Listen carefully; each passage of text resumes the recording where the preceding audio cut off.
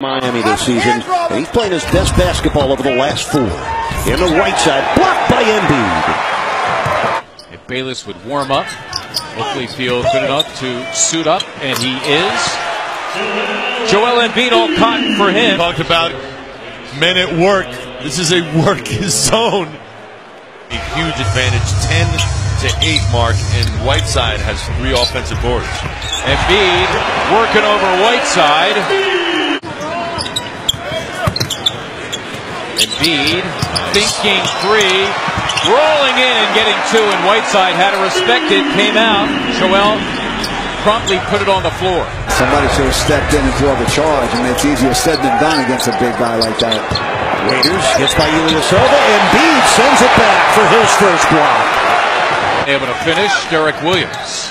Good block out from Earson as well. Whiteside draped all over his back. Oh, a gorgeous look and finish. Rodriguez, the setup of Joel Embiid. Teague off to Indiana. Jeff Teague, we speak of. Whiteside running the floor. Embiid straight up and down, snuffing his shot. So each big man has snuffed the other.